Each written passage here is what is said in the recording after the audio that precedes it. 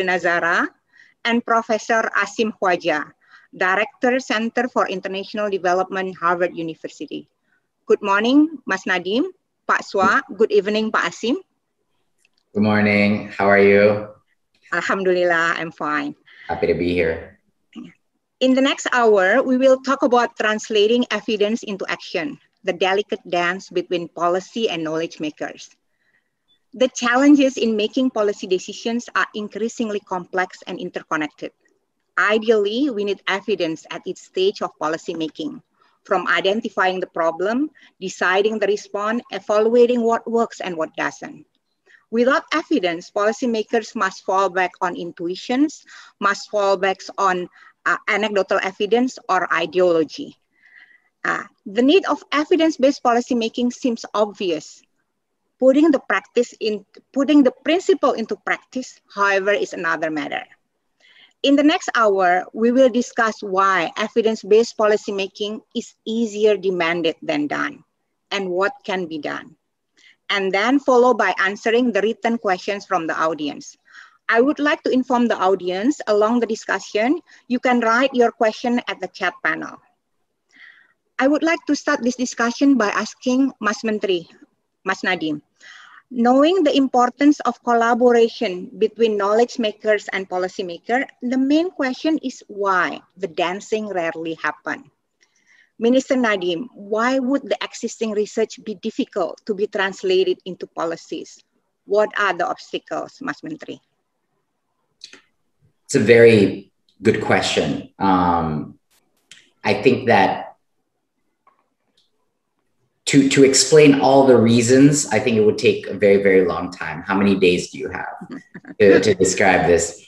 But in my opinion, the biggest problem, I think, is the process itself of bureaucratic decision-making. So, part of the reason why the only way I am noticing now what the problems are was because we made, when I started the ministry, we made a conscious effort to actually rectify those problems and essentially broke down silos between social sector, private sector, academia, and the ministry itself. So I had to go the other way around. I went 180 and I basically created islands of teams outside of the ministry to support myself. And I have a technology island that supports us. I have a policy island. I have a character development island. I have an assessment island. I have all kinds of islands that work as if they were part of the ministry, but they're actually located outside. So I had to go the extreme to finally realize what exactly were the obstacles to begin with. And I think that the biggest obstacle in evidence-based decision-making is the process. It's very easy to blame academia and saying that academia is all siloed. Everyone is siloed within their own world. So I think governments need to they need to be a lot more accountable, in my opinion, for managing that process more effectively. So usually the usual reason for this is, okay, academia don't really mingle with policymakers as much, and bureaucratic processes are, they don't factor enough people who actually know the subject, and they make decisions politically or in snap-based decisions that are quick in nature to solve the problem in the short term. Yes, a lot of this is correct. I've seen it myself, not just in Indonesia. I've seen it happen everywhere else in the world. I just recently read the book by President Obama on A Promised Land. And, a lot of things there are also as haphazard as even in Indonesia and other countries. So I think the breakdown of silo is primarily the responsibility of government. And to do that, you cannot assume that your team is the only team within the ministry that needs to operate. You need to have various operating bodies of expertise, and not just expertise. I cannot stress this enough. There is no point in having expertise only if you do not have a team that is able to execute on those recommendations and advices. And so just as effective are the people that may not have the expertise, but are experts at executing, okay? Without this, there's no point in having the smartest people in the room that know the data, right? So the combination of these three factors, decision makers, executors and or data holders, knowledge makers, whatever you want to call them. They need to be this kind of trifecta within any government operating body. And I think that most of the obstacles revolve around process. How many of those heads were in that meeting that make that decision? Did the leader of that meeting actually ask everyone's opinion and challenge and ask for the data before making a decision? Mm-hmm. I mean, these are things that I see a lot happen, and it's quite frustrating, to be honest. Coming from a background that was very, very data evidence heavy, you know, it can be challenging, but it's doable. It's totally fixable. Yeah, with just a little bit of intensive collaboration. Thank you, Mas Menteri. I think it's very fascinating that we do not only just need the two, the policymakers and knowledge makers, but also the importance of the expert on executing implementation. And process is the most important things. Yes. I think like this is fascinating, and I would like to turn to Pak Sua, especially Pak Sua have two hats, as a professor but also as a vice minister. What are the factors that you face now, Pak Sua, as a vice minister that contribute to the problem? What are the things that you wish fellow academicians will do more or do less, Pak Sua? Thank you, Bu Vivi. I think there is always an assumption that if we produce a lot of research, then the research will be taken by the bureaucracy altogether. And the bureaucracy will eventually just take it up as part of their deliberations. That assumption is wrong. A lot of academia can write the journals and have the subsection on conclusion and policy recommendations. But the bureaucracy is not reading journals. So we have to force the bureaucracy to read journals. A lot of academia write not only journals, but also papers and thesis and dissertation and others. The question how to get them into the bureaucracy sphere. Now, I'm not only talking about the bureaucracy that has to change. The academia has also need to change. Have to talk more with the bureaucracy. Have to be able to deliver the ideas that are acceptable to the bureaucracy. On the other hand, the bureaucracy has also to change. They must change. And in what extent? Bureaucracy needs to be more knowledgeable. Bureaucracy needs to read more. Bureaucracy face their own political sphere. Bureaucracy face their own socio-economic and communication with the politics, with the media, they need to understand more. And then very important in that perspective, Bu Vivi, is that the bureaucracy needs to ask questions. I see. This is where sometimes it's lacking. Bureaucracy that think that they know the answers and they refrain themselves from asking questions. Now, the questions should be absorbed by the academia. The academia should be able to absorb the questions that are around in the socio-economic life, including the bureaucracy, and try to address that. This is by assumption. We always assume it's happening, but then in the real life, Bu Vivi, I think there has to be some policy broker, somebody between the two, the academia who will continue to produce knowledge, and the bureaucracy that continues to ask questions and try to be very, very sensitive to politics, to socio-economic ideas. And there has to be somebody who can translate the knowledge into bureaucracy language. This is not easy. In my life, I've been very, very fortunate to be in several capacity of doing that. But we have to be very concerned about who can translate the knowledge into the bureaucracy language. Bureaucracy has its own language. Policy has its own language. Academia also has its own language. I think that's my view, Bu Vivi. It is interesting that you mentioned about the importance of addressing the mismatch of languages, and also similar to Pak Nadiem, there is a need of another one who makes sure that the dancing or the evidence translate into actions. In your like this is like someone who make the more down to earth and like making sure that what's being put in the journal paper is something that can be understandable. So I think that this is a very fascinating insight about like what are the obstacles. Let's turn to Pak Asim from the other side, like which is like more from like the experience being a professor in Harvard University. What do you think about the obstacles, Pak Asim? Is it a problem? Pak Sua mentions about like a lot of like the research knowledge in journal paper. Is it a problem that the incentives do not align? One of the complaints is about this mismatch of focus.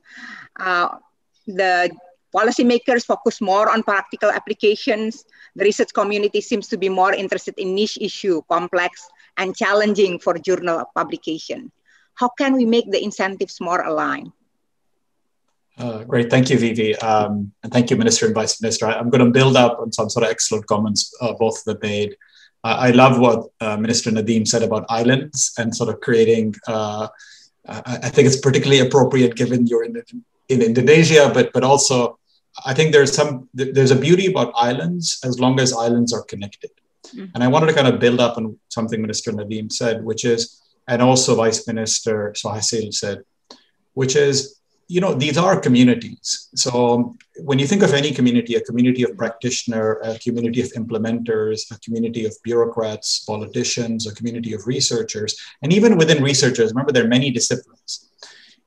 It is very important that each of these disciplines do live in their islands. They have rich communities of their islands.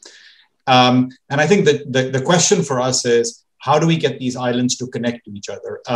Minister Nadiem has created islands which are clearly in connection with the ministry. But what I love about this island analogy is on those islands, you could also land researchers on the islands, right? Because, and I think Vice Minister Suahasil said this as well, which is you need safe spaces, you need spaces for experimentation, you need spaces of translation. And often when you create these sub-communities, you can actually both create the rich ecosystem each community needs to grow, but also the communication network. Now, how do you create that communication network? And you asked something about incentives. So to me, actually, there's a lot of good news here. And I'm fairly optimistic about this. So let me speak first from academia, and then obviously Minister Nadiem, having come both from the private sector and the public sector, and Vice Minister Suahasil, having come from the academy and the public sector, can add more meat to what I'm saying. But from a research perspective, the good news is what you said, you know, researchers are interested in complex kind of niche problems. You know, it's beginning to change a lot. If you think of the Nobel Prize in Development Economics, you know, Abhijit Banerjee, Esther Duflo, Michael Kramer, a lot of what they celebrated was not just sort of experimental techniques, but very much this idea that top-notch research can be done by asking questions which are of immediate policy interest. So this idea that we could be publishing in top journals, but working on burning policy issues is something I think that this field has begun to celebrate. You know, closer to home, if you look at work like, you know, Rima Hana, Ben Olkin are doing a lot of work in Indonesia. If you look at their work, it's very much in this thing, right? So I think for us academics, there's a very large island of academics, to use Minister Nadiem, your language, which very much is interested in finding its ideas from the world of practice, not from a seminar, but actually from a conversation, you know, that, you know, Mr. Nadiem, you may be dealing with on a daily basis, or Vice Minister Suahasil, you might be dealing on a regular basis. Well, that question enriches our research. So when you think of, even if you define our incentives as only publishing, because the source of our richest questions is now recognized as coming from the world of practice, I think it's a lot easier to do this. The challenge is something slightly different. The challenge is that intention and that motivation is there. But how do you, in the language that Vice Minister Suahasil used, how do you create that common broker? How do you create, because for an academic, especially when you think of a young academic, a junior researcher, and I would really encourage us to think not just of senior researchers, but junior researchers. And I would also argue researchers not just sitting outside at places like Harvard, but sitting in Indonesia. You need to build your own kind of research talent. When you think of that community, you need to make it super easy for them. You need to make a welcome space for them. If they have to spend months, and we'll talk about this, I assume, later on, getting access to information or getting access to data or getting access to policymakers. And remember, for us researchers, it's not just access to data anymore. I would say it's access to the problem-solving table. You want to put the researcher on the table when that first question begins, when you're trying to figure out what really is the problem. That's where you want to welcome the researcher in. And I think creating that access requires sort of structures, procedures, processes, safeguards that can be built. I would also argue it's not just building incentives for academia. I think it's very important to build incentives for policymakers. You know, by collaborating with researchers, by bringing in evidence, they need to be rewarded. And often I see in bureaucracy, people are penalized. When you take risks, remember, anytime you do something new, there's a chance you may not succeed. So you have to create a safe space for failure, actually.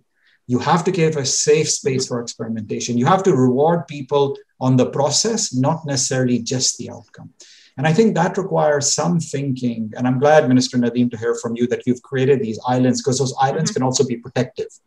Those islands can also create that support infrastructure. Because if you can't take risks, you will never innovate, right? That's the basis of research. That's a basis of kind of this sort of, I'm not saying take very risky decisions. That's what research helps with. But I am saying create a reward structure within bureaucracy that those bureaucrats who are making these connections, those brokers who are making these connections are actually recognized and rewarded. And I think that's going to be very interesting too. Thank you, Professor Asim. I think that it's interesting, like all three of you mentioned the importance of having this broker. And also you talk about something that is like very important. Let's talk about access to data. I think access to data is one of the main impediments for a better quality of input. Minister Nadiem, Indonesia has a lot of data, but only a few have the privilege to get access to those data. When I still work for the World Bank, I remember like we compile around 250 microdata from different years. Some were from before I was born, Susenas, Sakernas, Podes, and many other data. But at the same time, I remember the story that Pak Ichans, professor from University of Indonesia, told me. Most of his students in the University of Indonesia used the Indonesian Family Life Survey for their dissertation, even though the most recent data was collected in 2014. Because that data is accessible, while the other data are difficult to get and not free. Data can only be useful when it is being used. Are there any policy plans or interventions, Pak, to address the access to data problem, Mas Menteri? Well, I think as a government of the whole, even though it is not within my ministry, there are efforts now to create some kind of a central switch of data.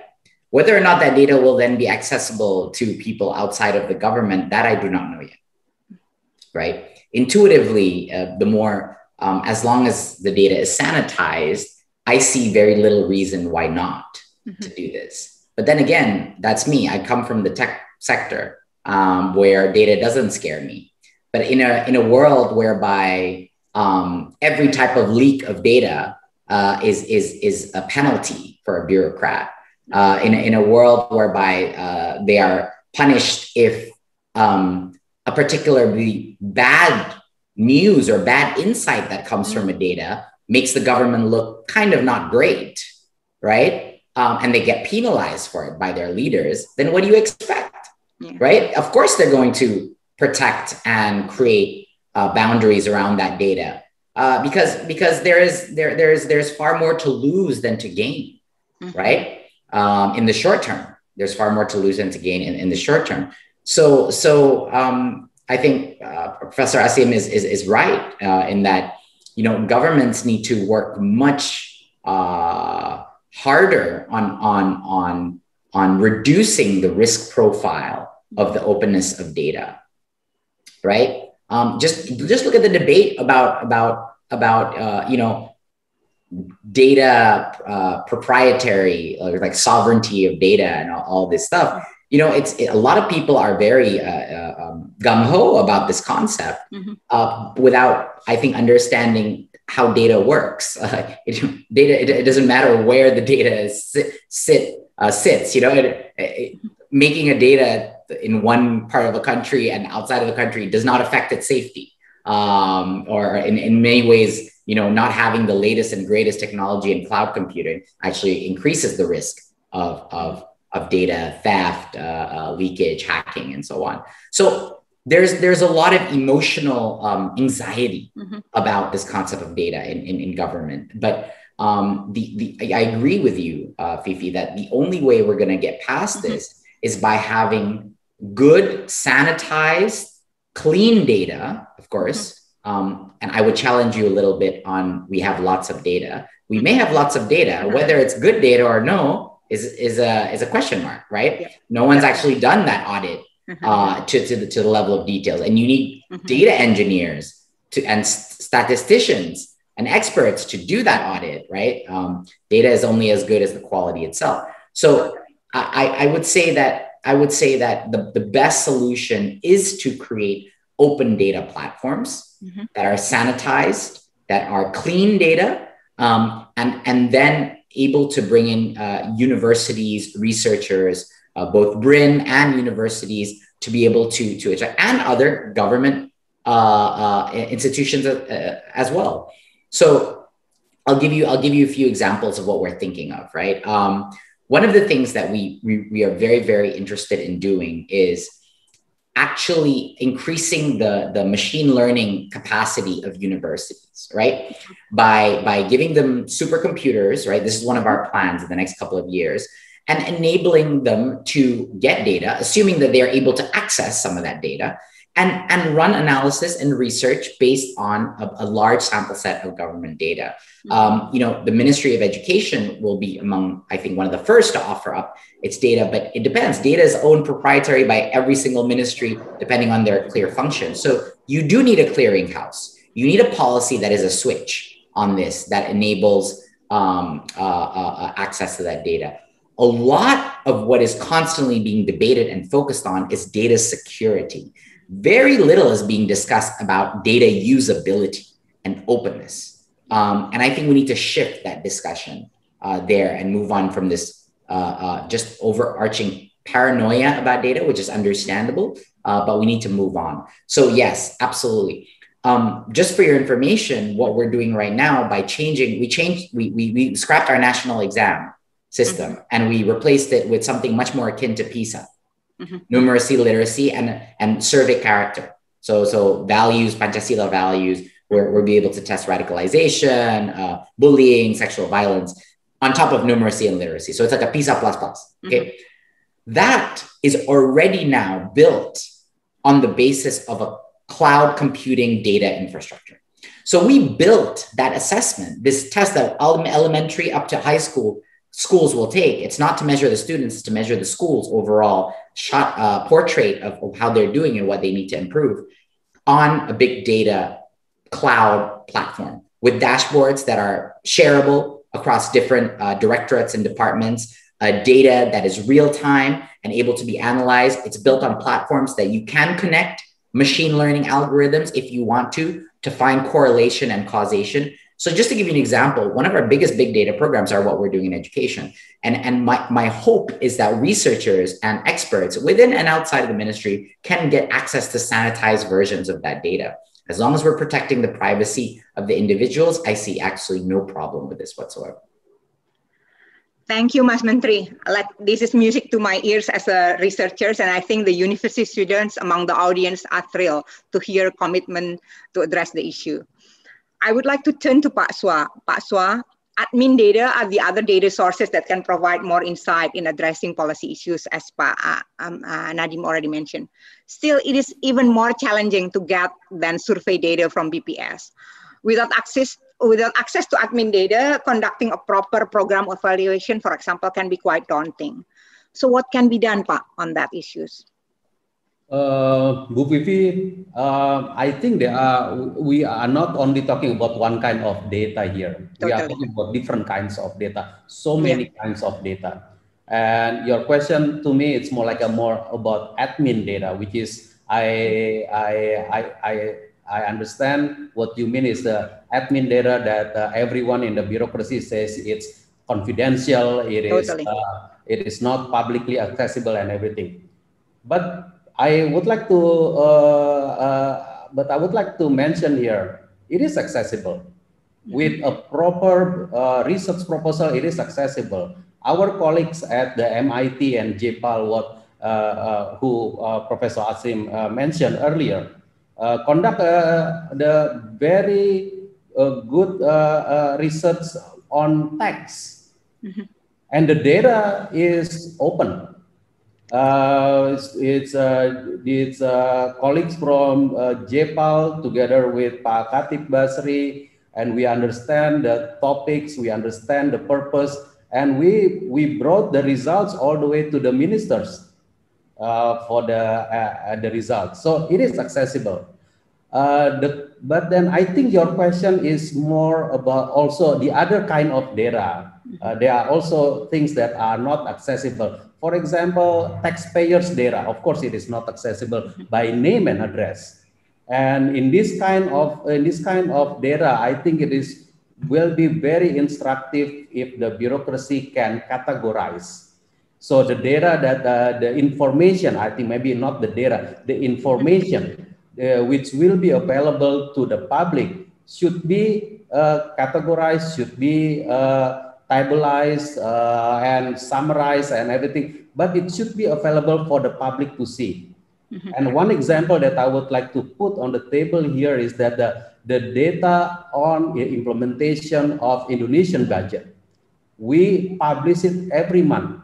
Of course, not at the level data that is the transaction level, because the budget has transaction data, which is between the spending unit and the Ministry of Finance. It's a huge data. But of course, the one that we make it public are those that are very important to the public, the implementation of the budget. But for the data that are very, very transactional data, which most likely Minister Nadiem dealt with when he was in the private sector, it's available. It's in the bureaucracy. And we are now pushing our bureaucracy to use big data analysis to analyze the data. So this kind of data is available. It's there. It's our job to make sure that our staff understands that we are now sitting on a very large pile, huge data that needs to be analyzed. It is true for the custom data. It is true for the taxpayers data. It is true for the budget implementation between the spending unit and the Ministry of Finance. So this kind of data is there. Another kind of data, I think what you are also suggesting, the Susanas data, for example, regulation-wise, we have made it very clear that that kind of data, like Susanas data, Sakernas data, are produced by budget, by taxpayers' money. It should be accessible to the public. Now it's a matter, and regulation-wise, we have made it's possible for the BPS to charge 0 rupiah, which is free. It's just a matter of putting that in a good governance. How for everyone to get access with 0 rupiah payment. So it's a matter of operationalizing the regulation, Bu Vivi. The regulation at the government regulation level make it already possible. Thank you, Pak Swa. I think this is a good news. So the data is accessible, like the operationalizing, and like people, researchers and students can apply to get those data. This is a great news for the audience, I think. Now I would like to turn to Pak Asim. Professors also sometimes use funding from university or some sponsors to collect data. Like patent issues, sometimes the data usage become the privilege of the principal investigator and never be shared. How can we induce more sharing of this data so that the data can have more lifetime impact? Great, thank you, Vivi. So let me respond in two ways. First, let me echo something that was said by both the minister and vice minister. Look, the new wealth of nations. I mean, we talk about wealth of nations and what are the sources of wealth of nations. It's very obvious now that data is the new endowment. It is a source of wealth of nations, right? And frankly, nations which generate more data, nations which make data, and I want to echo what Minister Nadiem said, make data more usable, not just accessible. You know, there's a big difference between usability and accessibility. You know, driving intelligence from data is very different from just having data, right? Mm-hmm. So nations which make data more usable, make data intelligence more prevalent for all actors in the nation, not just researchers, not just policymakers, even citizens, right? There's really powerful uses of data through citizens. Those are the nations which will use this new source of wealth. And I think this is a fundamental realization that we need to have. And I think Minister Nadiem put it very nicely when he said, look, there's an initial fear we have of sharing data. What I also wanted to say is data, one of those very rare assets, like a lot of natural resources, like you have oil, you have gas, you have petroleum, you have rubber. These are resources which once you exploit them, you have less of them. They're private goods in ways. Data is a very beautiful asset. It's one of these assets that the more you exploit it, the richer it gets, the cleaner it gets, the more usable it gets.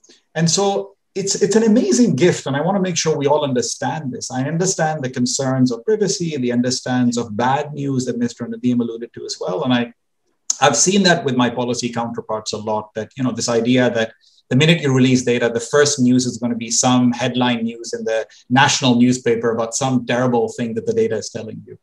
But I do think in the long run, this is the only way any nation can succeed. So I wanted to kind of really double down on this. In terms of data being generated by academics or non-academics, I honestly think that while academics do generate data, and I think I'm very happy to see that in our field now increasingly, there is this idea, and I've done this in my own work, which is you make the data publicly available.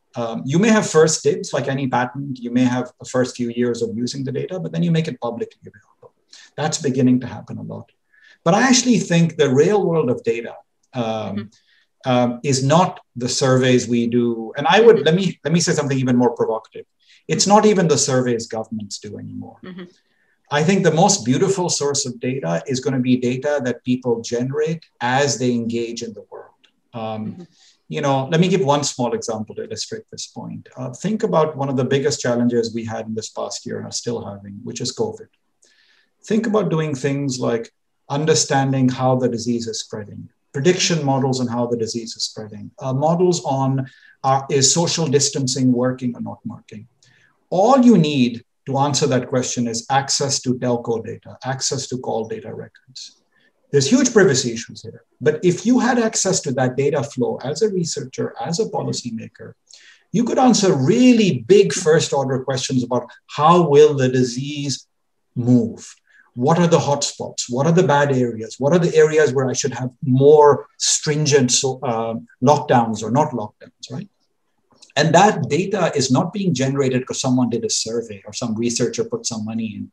That data is being generated as we engage in the world.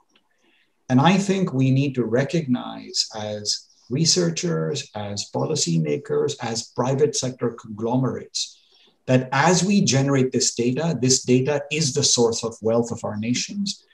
As long as we protect the privacy of individuals who are generating the data, and this is a very big, important thing to do. But I think, as Minister Nadiem says, it's doable. It's not rocket science. It is doable. As long as we can do that, I think that will ultimately be the biggest source of data for all of us. And that's where I'm sort of putting my money. And I'm very happy to hear Minister Nadiem, you're saying that this test data is now also becoming regularly available. I think that's just a fabulous source. If you are able to do that, if you're able to check the quality both on cognitive and non-cognitive literacy and values in your nation, amongst your people, I think that's just an incredible source of wealth.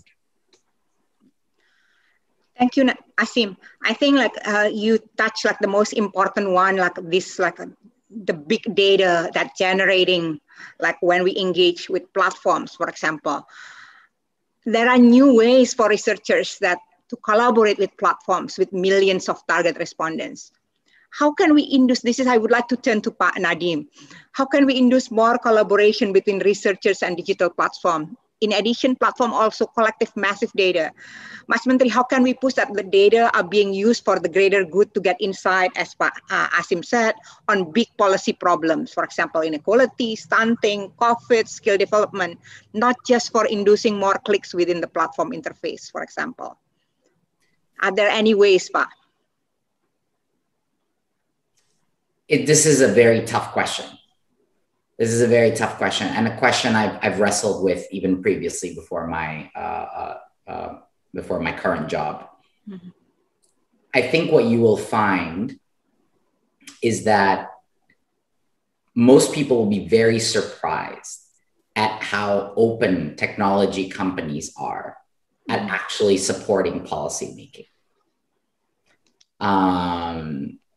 I think there is and it depends. It all depends on the individual who is in charge of that. And the key, again, this is a human organization. Mm-hmm. So it depends on their level of idealism, their level of nationalism, right? If they are a local player or no. And it depends on their privacy rights mm-hmm. that their customers have signed on to. US companies have a very different regime to Asian technology companies, for example. They're much more stringent. Europeans are even more stringent on this. So outside of the regulatory wise, ultimately, it's going to have to be a relationship, one-by-one relationship issue that needs to be addressed. Governments and technology companies need to be close. Not just because technology companies might be scared of governments doing stuff that affects their business, but which by the way is a very good incentive to remain close to the government, right? And so, you know, whatever works right now, I've been on both sides. So for me, the most important part is that you build these data bridges between technology platforms and governments. And yes, of course, the technology companies have treasure troves of data. And where it wins is not just in the volume, where it wins is in the usability. Mm-hmm. All of the data and technology companies are used to make money, mm-hmm.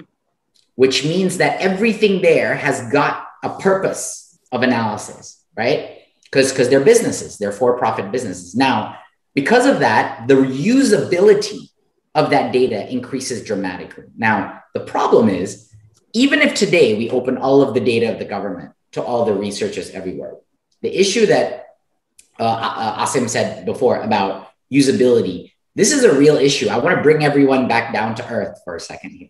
Mm-hmm. There are only a very small proportion of people in the world, let alone Indonesia, that is able to sanitize and increase the usability of data.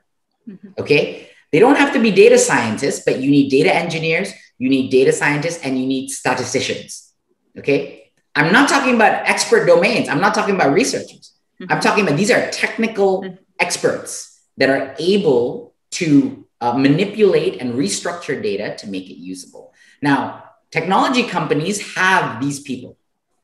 They have these people. They're very expensive people, by the way, which is why governments, especially governments, they can't really afford them, right? Because of the pay scale and everything. So part of the challenge here is to expand this group of talent that is able, and then have the government acquire that talent that is able to make this data usable. And then you can have much better partnerships with technology companies.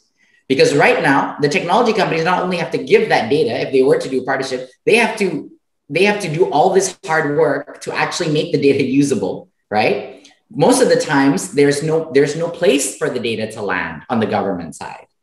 So what they have to do is they have to derive the insights themselves and then show the government and stuff. And they're not policy recommenders. They're not policy experts, right? So again, what the vice minister said, Pak Sua said about the broker, this is a perfect example of where you need this broker, right? You need this broker between technology companies and governments to ensure that this, but honestly, I don't think it takes incentives. I don't think you need to pay technology companies to get access to this data. I don't think so at all. I think there's already sufficient enough idealism in the tech sector, right? To want to support these kind of things. They're generally younger companies full of young millennials who are more activistic. They care a lot more about the environment, social justice, etc. So you just have to use that, right, as the primary motivator to support government in policy making. And we've seen in Indonesia, honestly, the amount of times that the technology sector has supported government in all kinds of rollouts and policies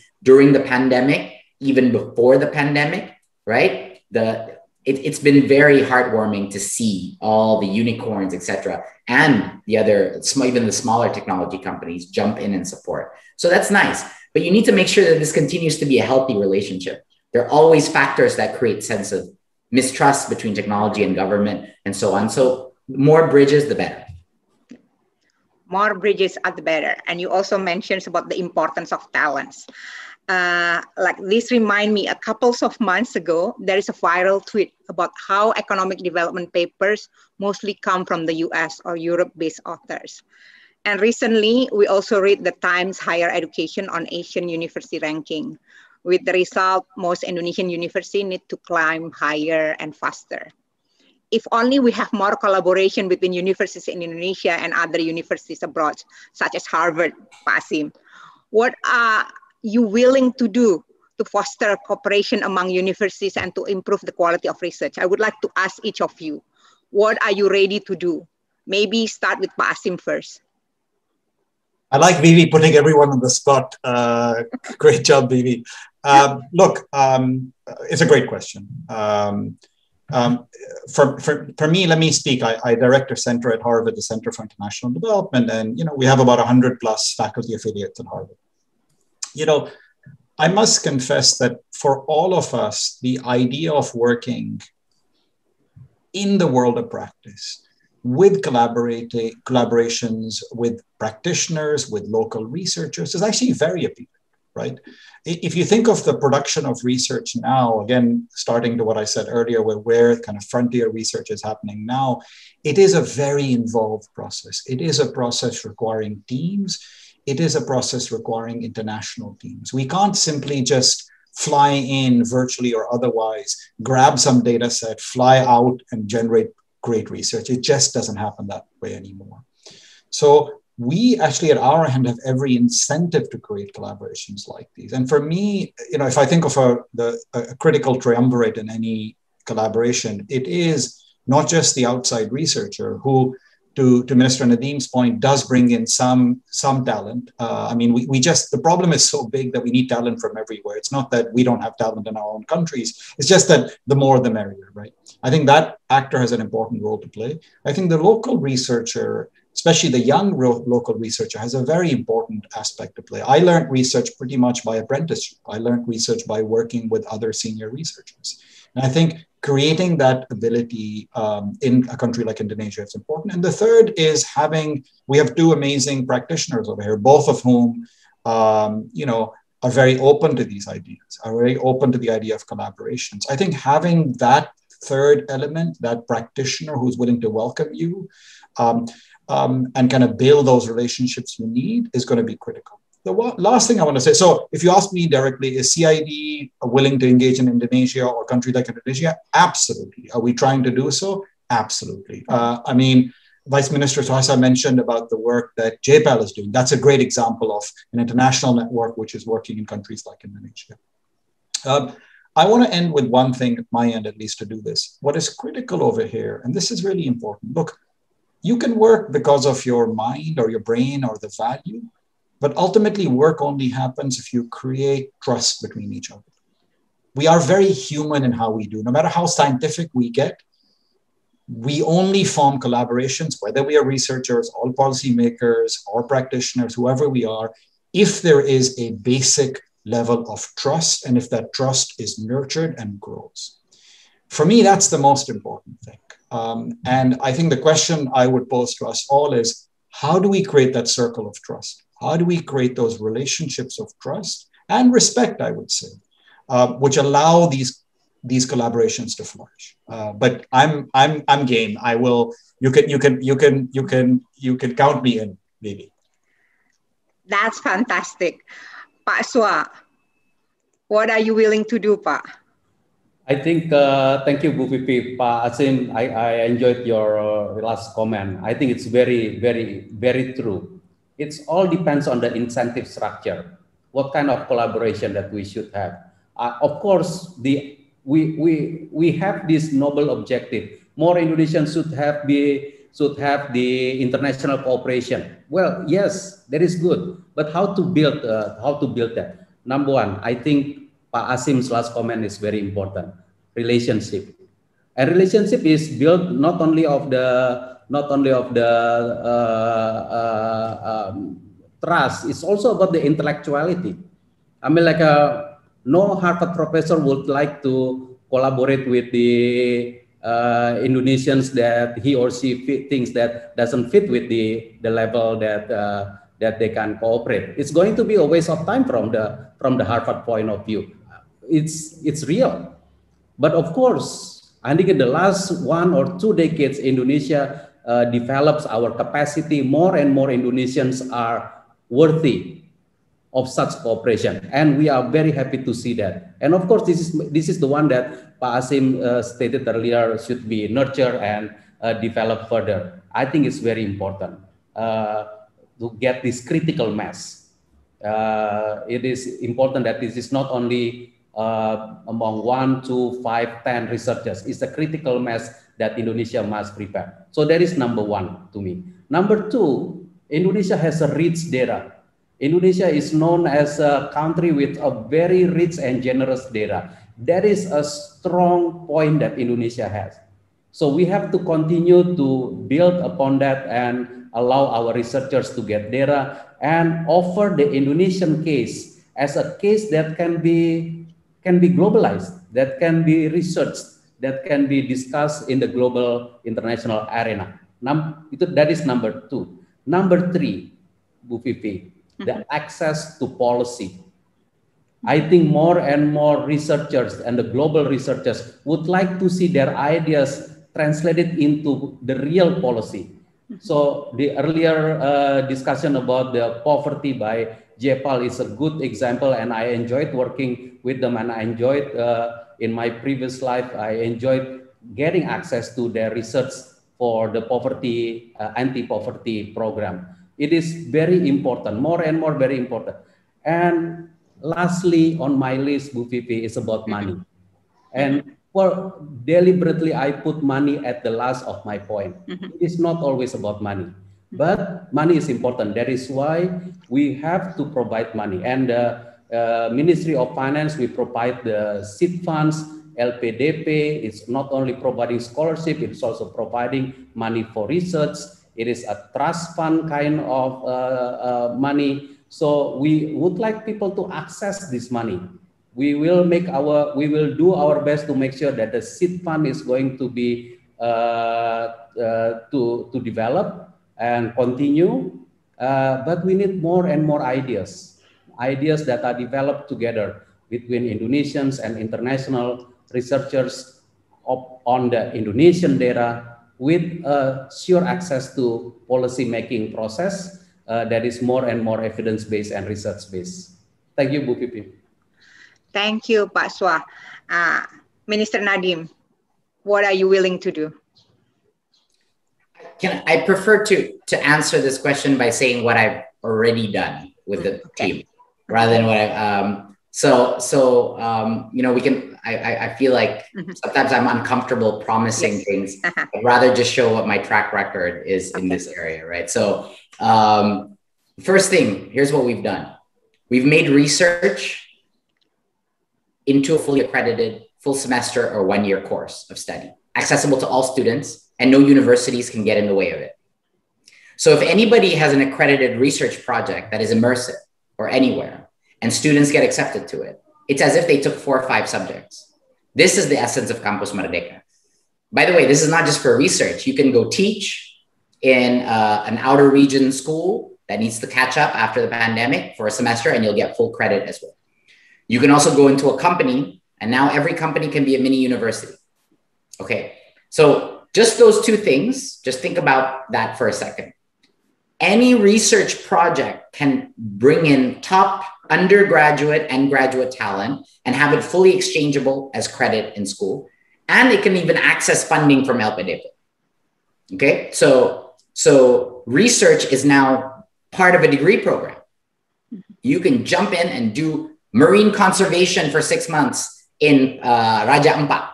You can do you can support REDD projects in Kalimantan. You can work on a new tracing algorithm for a pandemic, and that will be as if you are doing 4 or 5 courses. And so this opens everything. It also opens the researcher and the docents that don't have to choose anymore between research and teaching. Their careers are accelerated by leading this project instead of actually being pushed back, right, in their career because they have all these obligations to teach and also do this. Now research is teaching if you bring in students into your program. So that's a huge, pretty radical change of what we've done. We've basically unbundled higher education in Indonesia. And we believe that, I think we're among the pioneers here because in the world in doing this. Now any company, any world-class company can be an accredited mini university for 6 months. So is a research project.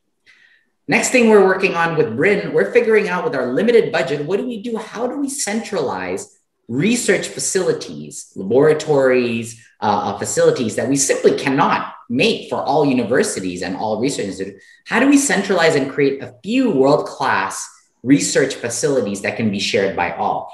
Automatically, there's 2 benefits to this. One, we have no option. We need to do it given the budget limitations we have. The second best thing about this is that it forces, because it's like co-working space, but for researchers. The second best part about these facilities is they're mandated to be shared, okay, across universities, across research institutes, and so on. And so what we will create is a breaking down of silos between universities, between faculty, around these centers of research that will be in some universities and in some Bryn facilities as well. The third thing we did was we hyper-simplified the incentive structure for industry to get involved in industry. We created an online platform called Kadaireka. We just decided, okay, let's just do it. Let's create an online platform. Very simple concept.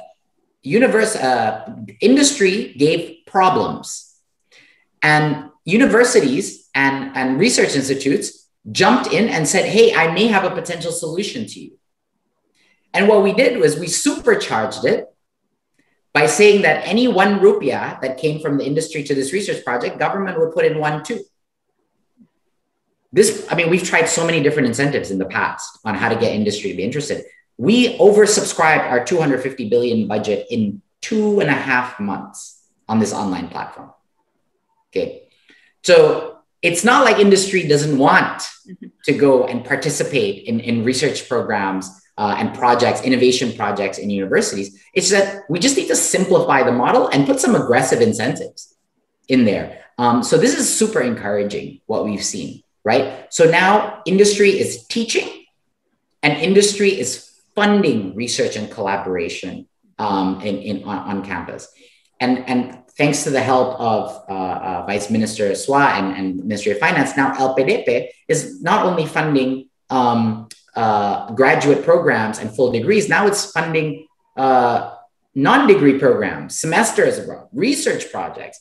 It's funding researchers coming back into Indonesia from outside to come in Indonesia. It has scholarships for that. So we've really decentralized the definition of what constitutes an education endowment fund together with the Ministry of Finance. And that's going to create a huge number of opportunities as well. So rather than me talking about what we've committed to, I'd rather explain what we've done. And I hope that shows that our commitment.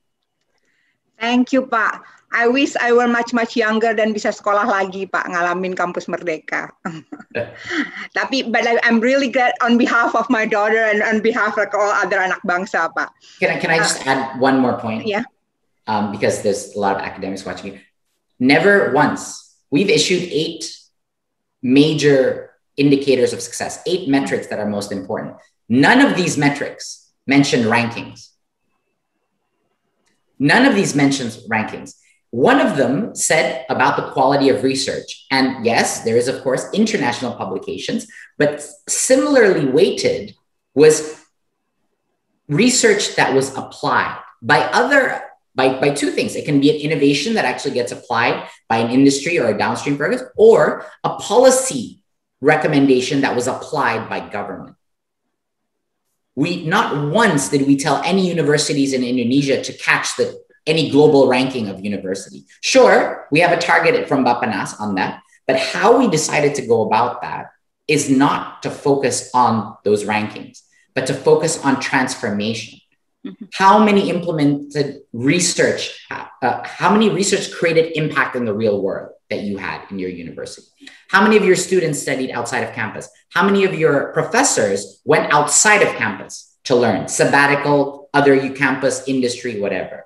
How many practitioners are teaching on campus? How many of your degree programs are in collaboration with foreign universities or industry players or research institutions?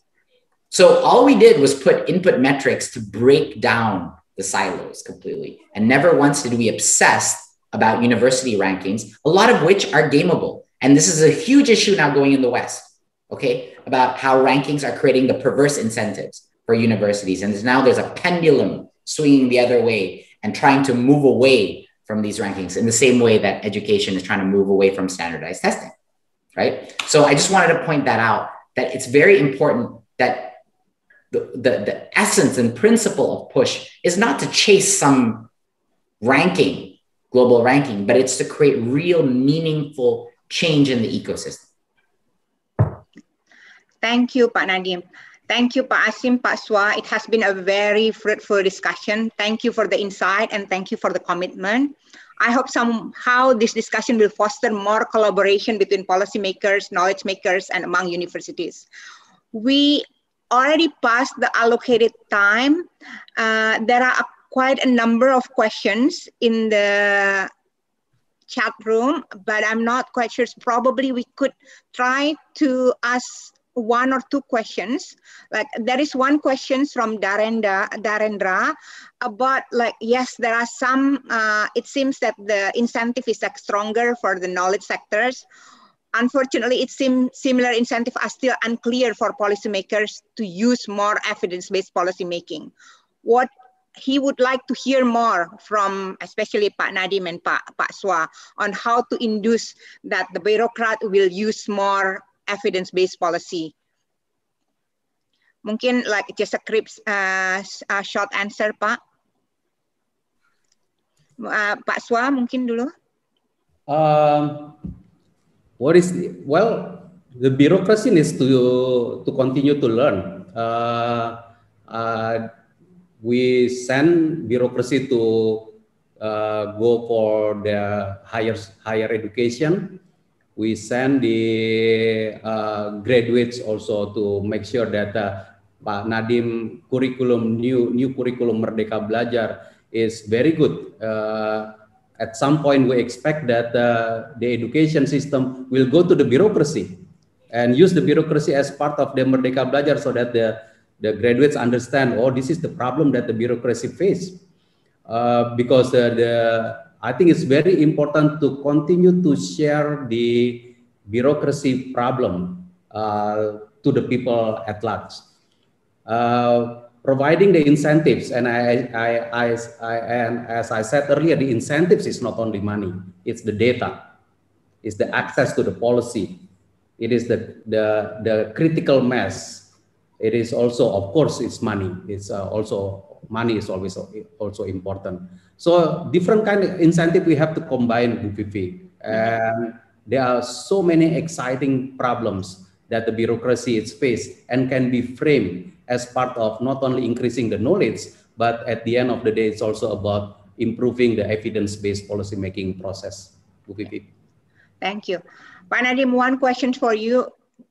This is like, I cannot see like who asked the question. Oh, from Diana Sari. Do you think that the category of journals with Scopus or with other categories still in the main reason to make article is qualified or not, while other universities brought down concern on this?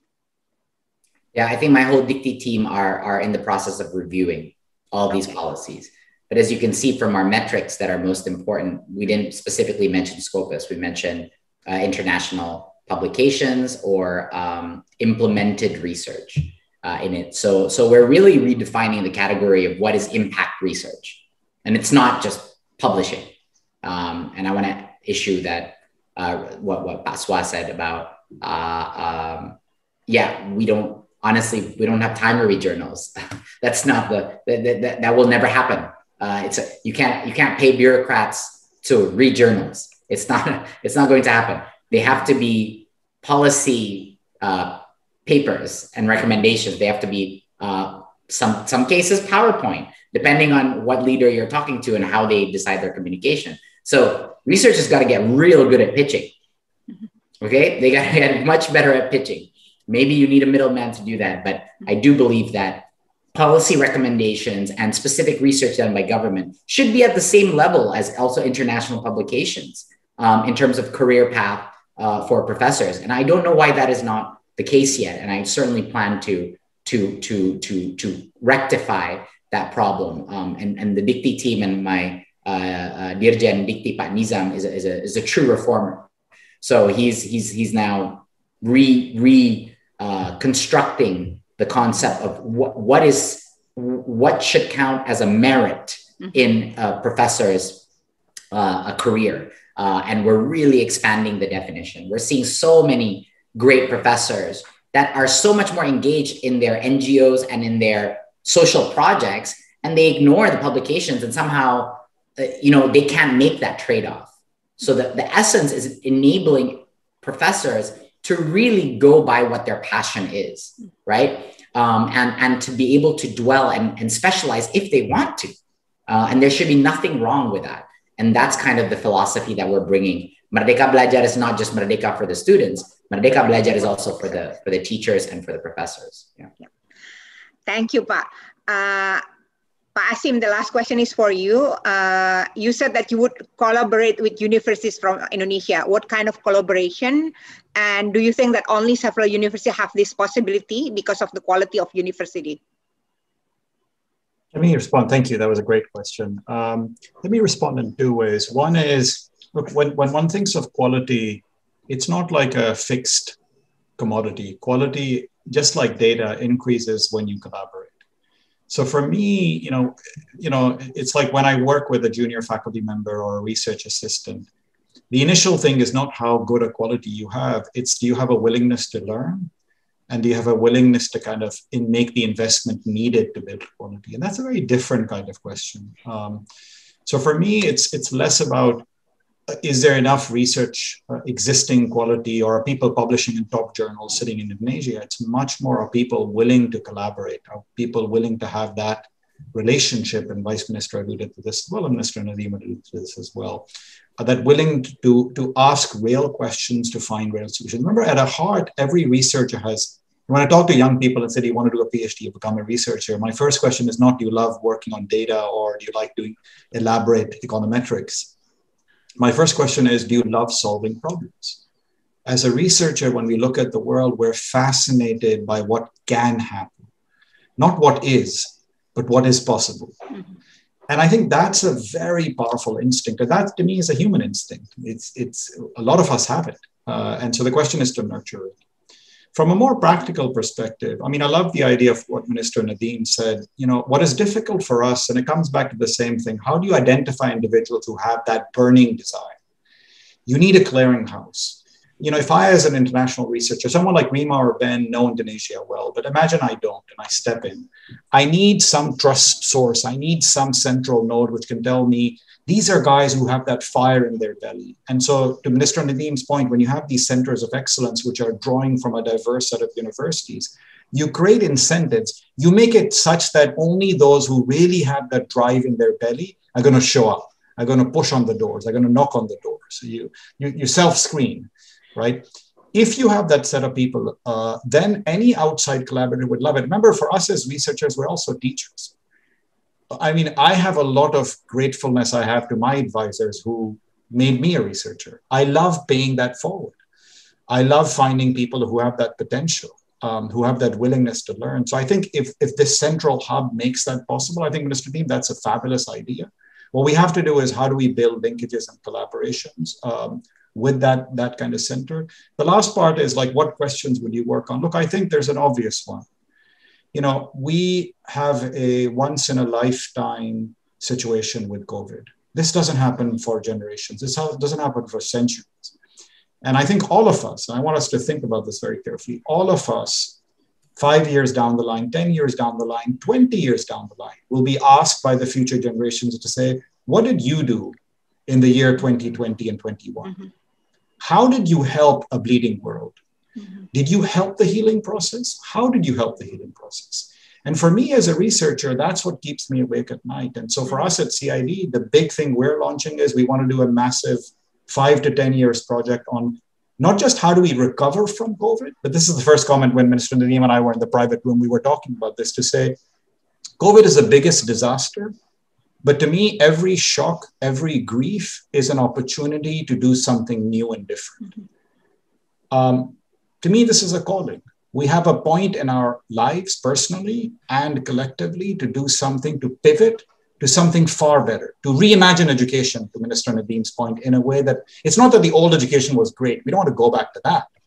We want to do something so much more powerful, so much more creative. And I think we've been given an opportunity to do it. So for me, that's the area I would love to collaborate on. I think we all need to collaborate on in every sector, whether you're a macroeconomist thinking of how you're going to rebalance the budget, or you're an education minister thinking about how you're going to design new education policy, or you're a health minister thinking about how will I heal my people? How will I, and not just because of COVID, but, you know, people have missed immunizations. And so I think, you know, I don't want to end on a negative note. I actually am trying to end on a positive note. I think this is the time for us to build our legacies. For me as a researcher, the only way to do that is to answer some of the most important questions that the world is posing to us right now. Thank you. This is the time to build our legacy. This is the time to collaborate. Thank you again, Pak Nadiem, Pak Sua, and Pak Asim. Thank you for the insight. Thank you for the commitment. Thank you, all the audiences. Hope we will see you again in the next IEA conference. Thank you. Thank you. you so much. Thank you. Take care, everyone. Man. Asim. Bye-bye. Asim, thank you.